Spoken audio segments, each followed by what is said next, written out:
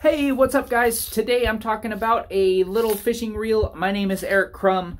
This is the Crumb Nation. And be sure to smash that like and subscribe button and we'll get right into what this is here in a little bit, aka right after you click that like and subscribe button.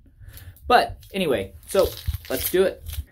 Alright guys, so this is the K-Bar backpacking reel. I've heard them called, and I like the name, a hobo fishing reel. It's kind of just like a hand-worked fishing reel. You're just gonna basically throw the line in the water with whatever bait you have, and you're just gonna kind of feed the line back onto your hand, kind of like so. It's a really cool idea. It's something that I've always kind of liked the idea of, is having a small package that you can take with you pretty much anywhere, and this kind of fits that need. The thing that kind of always irritated me is whenever you look something up, you see these pop can aluminum telescoping fishing rods when you look up like a pocket fishing pole, because you're kind of looking up the wrong item. So what this is essentially a cap that opens up. This holds all of your fishing line. I have a swivel on there, don't really know why, because I never probably use it in this setup. And then you have a hollow center that you can hold all sorts of tackle. So I'm just going to throw that right there because I don't want to stab myself with a hook. But basically that's all this really is. It's a super simple project scheme or tool, so to say.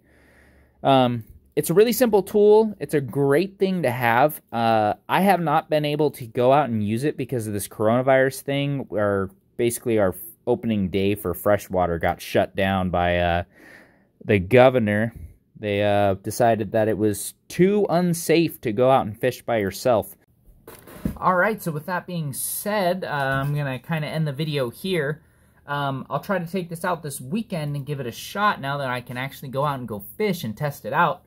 Now that freshwater's open and we are good to have a good time up here in Washington, because really the only good time you need is a line in the water, if you know what I mean.